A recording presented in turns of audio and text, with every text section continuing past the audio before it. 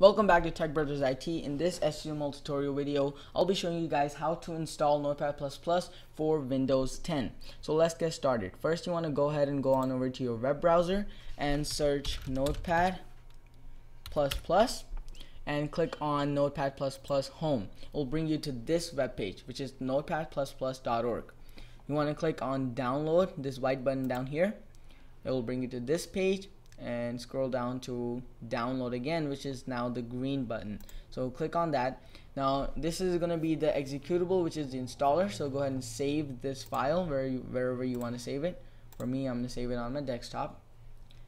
Once the executable is done, click on it and it will bring you to this pop-up, which is selecting the language that your setup is going to be in. So for me, I'm going to click on English. Now you want to click on next and agree to the license agreement. So you click on I agree. Now you want to choose your install location. This is one of the most important steps in the setup, because this is where you will choose where you want your Notepad++ application to be saved in your computer.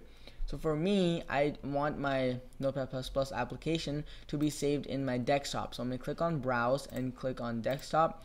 It's according to you wherever you want to save it. So go ahead and save it through browse and then select wherever you want to save.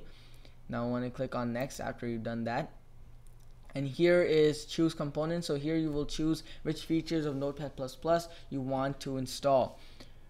For me, I am not going to click on any of the features. I'm just going to leave it as whatever it is checked. But according to your own preferences, you can click on the option that you want. But I would suggest that you read the description carefully. Once you've selected your option, click on next. And again, you have choose components. One of these good components that I would suggest is create shortcut on desktop. So if you do click on this option, then you won't have to every time search for Notepad++ on your file explorer. You can just go ahead and click on the shortcut, which is going to be on your desktop home screen. Now once that's done, you want to click on install. Now it's installing Notepad++.